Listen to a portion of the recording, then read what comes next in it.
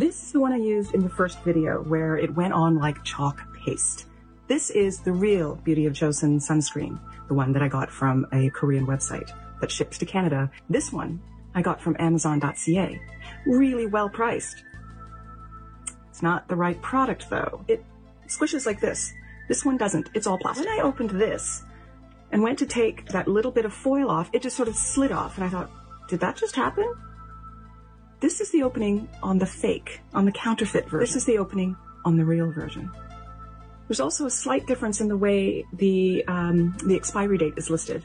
The expiry date on the real Beauty of Joseon sunscreen says EXP with the date.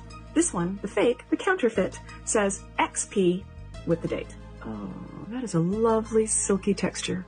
That's the real Beauty of Joseon. Well, that's the counterfeit one. Counterfeit?